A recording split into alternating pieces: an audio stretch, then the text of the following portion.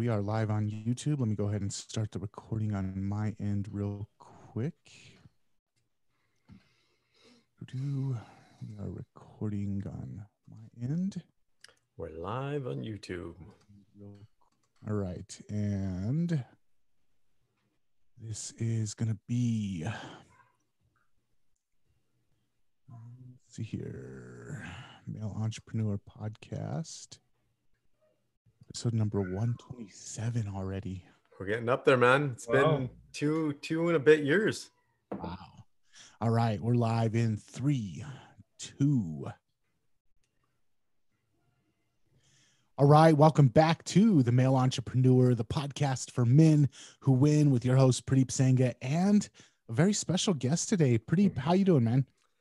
Doing awesome, man. I'm doing great. This will be fun. This will be a good episode. We got the mini lion with us today, my younger brother, Harj.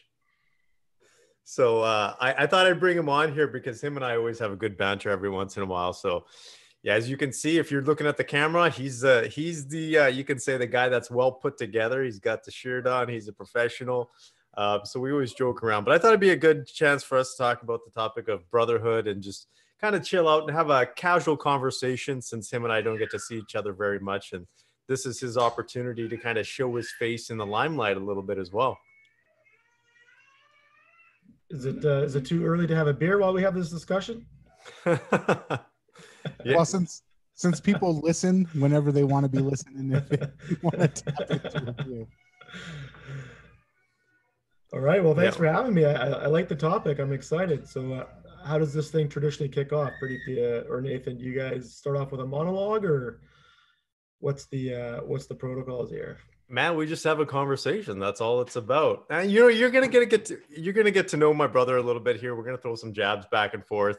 But Harj is like the formal guy. He's the guy that likes to have everything put together, as you can see. And I'm kind of like, let's just fly with it. So Harj, man, let's just have a good conversation. So what's your day like so far?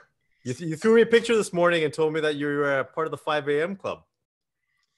Yeah, I think, as we share the same father, we definitely were raised with the mentality that if you want it, you got to go out and get it. No one's going to hand it to you. So you got to get up before everybody else. And that's at the crack of dawn.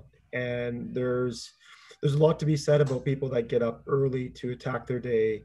You start off with meditation, you put in a hard day's worth of work, and you'll be rewarded for it later in your day. And that's just kind of how I try to live most of my days, is to get up before the average person and just get at it, whether that's a mental exercise, a physical exercise, with my career, with my studies, whatever it is. So it's a good way to kind of center your energy of what needs to be accomplished in the day. But that doesn't come new to you, Purdeep. I know you were on this 5 a.m. club well before I was.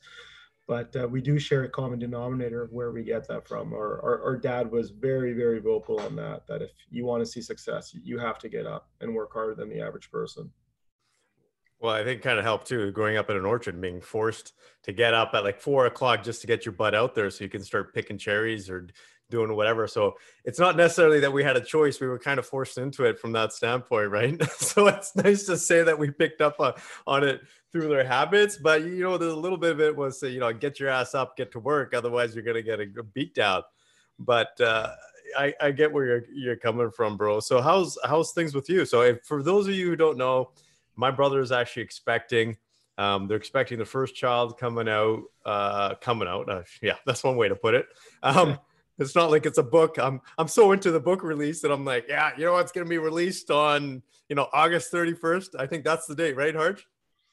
Yeah, August 30th. Yeah. And, Nathan, in case you're wondering, what's the reason behind the facial hair here? It's not a COVID beard. It's a baby beard. Actually, when we found out we were pregnant, I told my wife, I go, you grow the baby and I'll grow a beard and we'll call it even. No, not joking. But in all honesty, it was just kind of more of a reminder to all the hard work my wife is putting in each day to take care of the unborn child, and we're just really excited to welcome this new bundle of joy coming up here in the next few weeks. So as you can tell, my brother's the sensitive one out of the two of us. He's He's definitely the sensitive guy. So for, you know what, the interesting part there too is Harj. We've had this interesting competition between you and I. So Harj's look is, Nathan, you've seen the movie 300, Yeah. right? The Spartan look. Mm-hmm. That's what he's going for. So it's funny because he'll send me pictures every once in a while in terms of his workout routine. I finally started sending him some of mine. I didn't want to scare him, but I sent him some of my pictures. And so we have this friendly banter back and forth, but I think that's part of brotherhood. Nathan, you could probably chat about this too, but Harj and I have this friendly competition, but I can tell you that on my side, there's no real competition.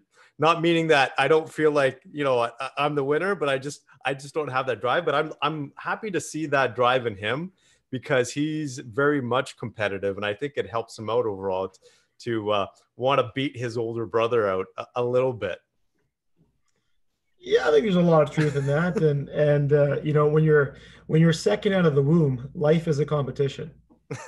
And and I say that as a compliment to my older brother, and meaning that it's not the satisfaction of trying to win or anything like that. It's the journey, right? So you, as a younger brother, you look up to your older sibling, whether it's a brother or a sister. And Nathan, I'm not sure if were you older than your brother or younger? Or?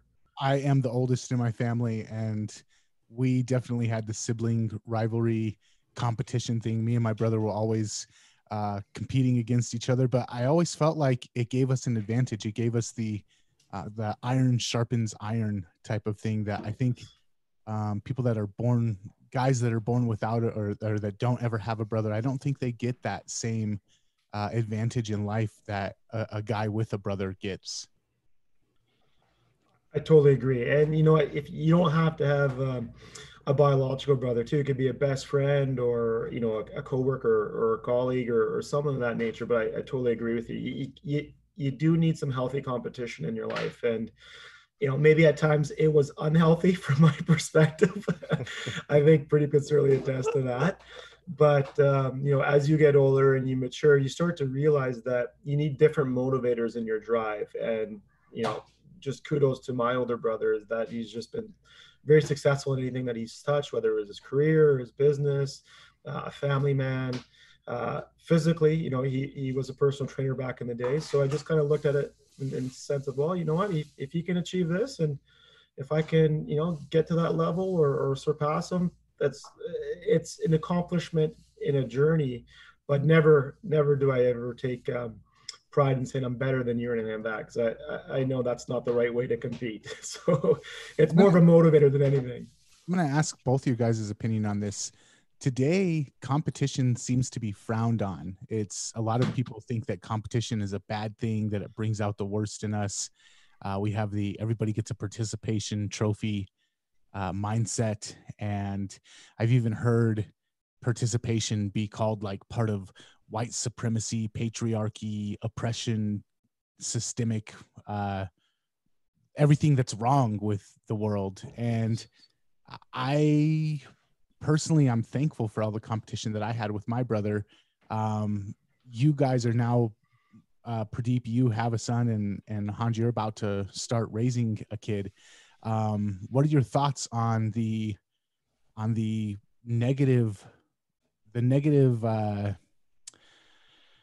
negative thoughts people have about competition nowadays? It's interesting you say that, because I'm going to say out of the two of us, Harj was probably the more competitive person overall because he played soccer and he was actually really good at it. I was more, you can say, self-oriented in growing up.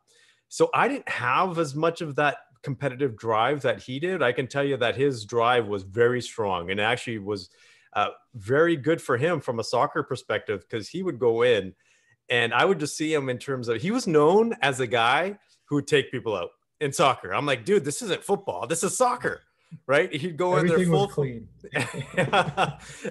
and whether it was head ball, whatever it was, he was in there. And I can tell you, there's a running joke that we have. Harj visited the hospital, the emergency department, more than Tim the Toolman Taylor, because he was always in there with concussions or whatever it was, because he was constantly competitive. He is probably, if I was going to say in my family or people that I know, probably the most competitive person I know. So I can say that it's helped him out quite a bit. Harj, I'm going to throw it over to you, man. Yeah, I want to get to Nathan's question there. With respect to participation, you do hear a lot about that. I think there's some pretty high-profile NFL players saying that they don't want their kids being handed out ribbons because it makes no sense. You rewarded them for just trying, and so I'm kind of mixed on that feeling. I read the book Mindset, and it takes the approach of trying to reward someone for the effort as opposed to the end result. So rather than congratulating your child for coming number one, you say, I want to congratulate you for giving your best effort. So I do feel that participation and giving your best effort is important.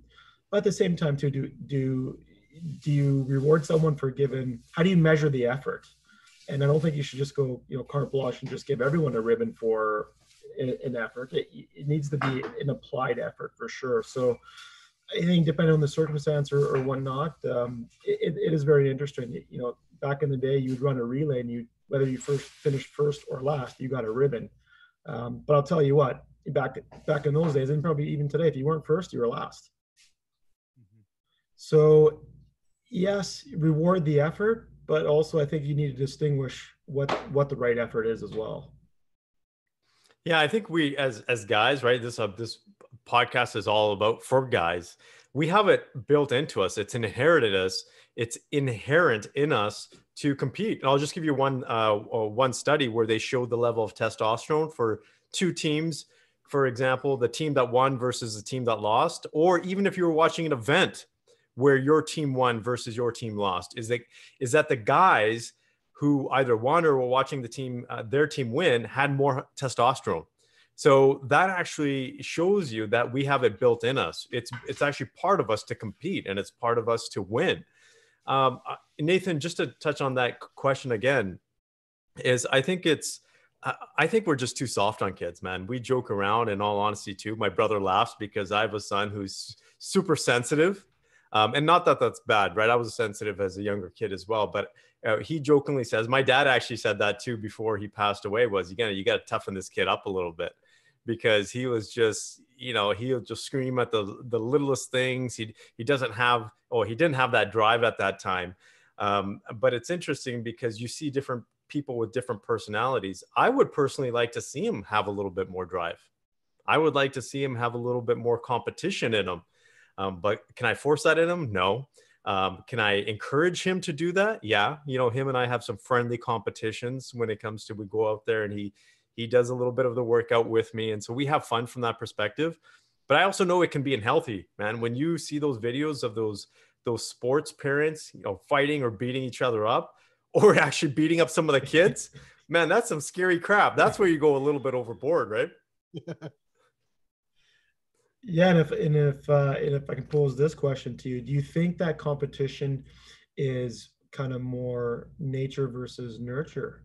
There's a lot to be said in terms of what your birth order is, but also kind of you genetically inherit that. And I can definitely say, as being the second one, I think it has a lot of truth in it. That if I did have a younger sibling, then perhaps there could have been more competition coming from underneath as well. So I only know my perspective of being the second born, but it'd be interesting to kind of see your guys' thoughts on that. Do you think it's more nurture or nature in that perspective? Nathan, what do you think of that? I think, Purdeep, you kind of hinted at it. When you're born and you don't have a sibling that you're looking up to and trying to compete with, at first you're probably going to be less competitive. I was always less competitive than my little brother was. He came out and he was always like, oh, I've got to be as good as my big brother. I didn't have that for the first few years of my life, so it didn't get drilled into me. It wasn't part of like the way that I grew up.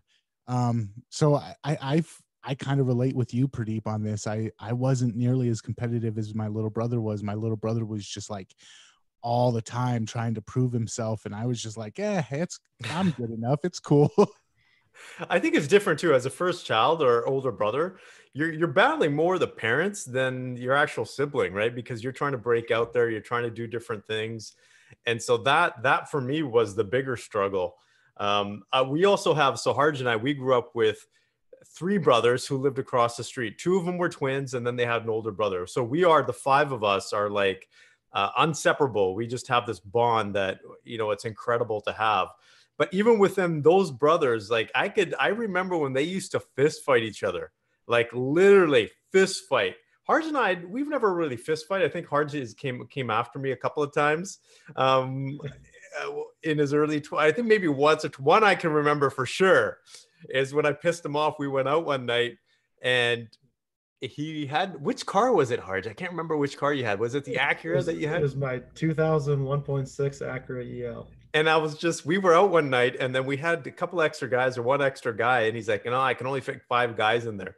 And I can't remember what I said. I said, why don't you just go home and screw your car or something? And he didn't like that very much. And he came out. I just turned my back. And I remember this because of our buddies jumped in and he was just, he was feeding me a couple. But, it's funny when you look back at those moments because it's comical. When you're in that situation, it's obviously not fun. But when you look back, you're like, what, the stuff that we used to do as brothers or whatever. The one thing, actually, now that we talk about this, I feel bad because I wasn't the best brother growing up. Definitely not, because I used to make fun of him.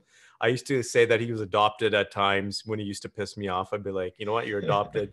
You don't look like any of our parents. So I was kind of mean from that perspective. The DNA test is still pending. Yeah. So I could say I was not the best brother by any means.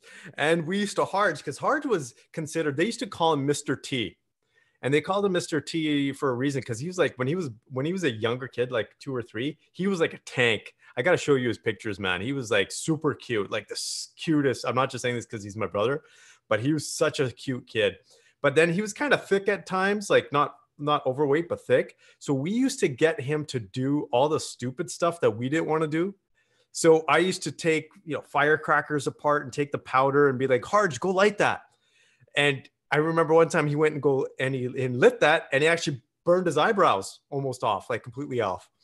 Or we'd set up these ramps and for rollerblading and be like, Harge, you go test it out. And I remember he actually cracked his wrist once because it was just not a good ramp. And he was kind of like our guinea pig. He's the guy that we kind of made do all these things that we didn't want to do. And Harge, maybe I should apologize. I don't know if I formally apologized before, but I think it's made you tougher. I think it's made you pretty damn tough. Yeah, I look at it from the opposite perspective. I think as Nathan said, steel sharpens steel. And so although it wasn't pleasurable breaking your wrist and losing your eyebrows at such a young age, but I think it gave me a competitive advantage, because as I looked up to these 4, I consider them brothers, 4 older brothers, I always looked at it to say, hey, if I can compete with people 3, 4, 5 years older than me, then people in my age group should be no competition, that I should just be able to blow past them. So I've always looked at it as an advantage. Of course, when you're playing tackle football and you're 5 and they're 10, those tackles hurt. But no, you don't need to formally apologize. I kind of just assumed you meant that during all those tormented years. But it's funny, you bring up a memory about early 20s and fist fight, and your perspective is a little bit different from mine. Yes, I'm a little bit more serious, and part of being a little bit more serious is safety. And I was just trying to be a good brother / designated driver to a group of overly intoxicated, inebriated men. So whatever perspective you look at it, but the thing is, you grow from it, right? If you haven't had a fist fight with a brother, then you probably have only ever been told to do it, or you've always agreed on everything. And I don't think that's how relationships work. You're gonna need to challenge each other. You're gonna need to have a disagreement, and sometimes hormones blow over and you chuck a couple, but it's better to chuck them in your younger days, because I'd hate to see us 2 4-year-olds fighting right now. Yeah, that wouldn't be fun, man. That would definitely not be fun. Harge, I don't know if you know, but Nathan actually, him and his brother Nathan, did you actually create a record label, or were you? Yeah, that was my first business. Up until then, I was a hardcore leftist, almost socialist, and then me and my brother decided to start a record label because that was his passion.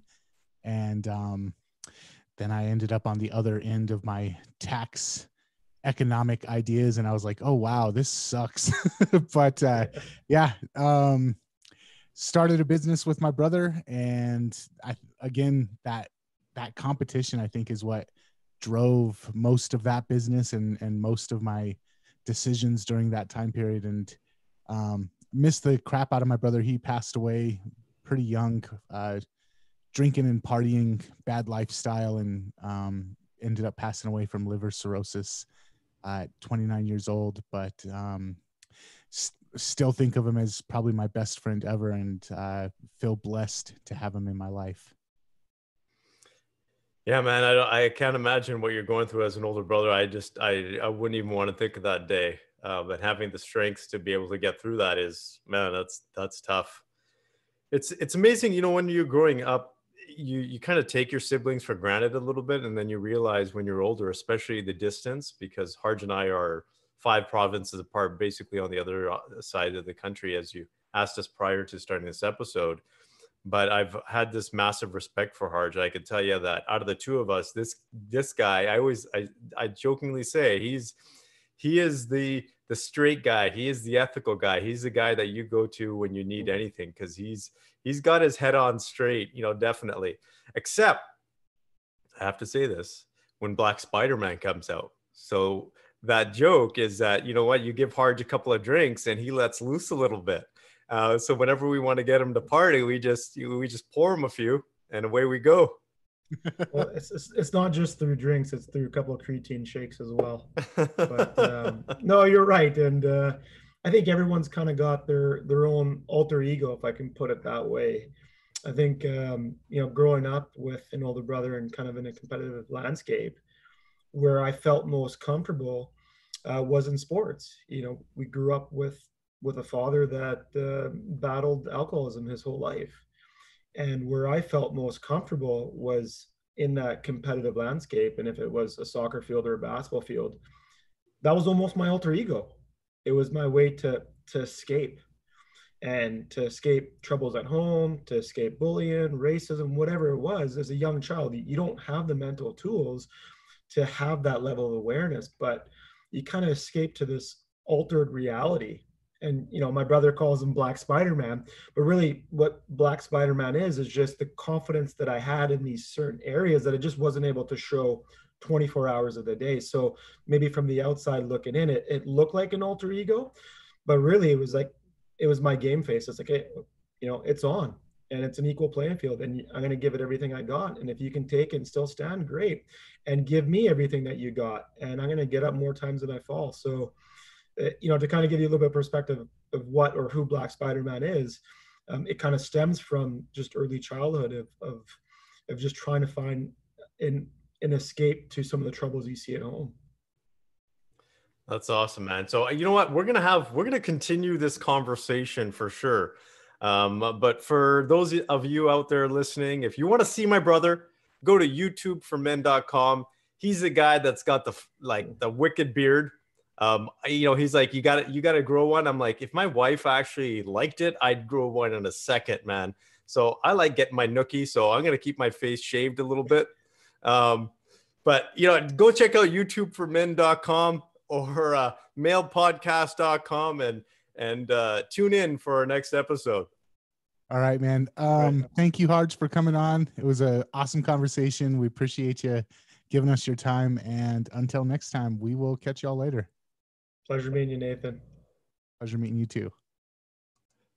Harj, stay on for a sec.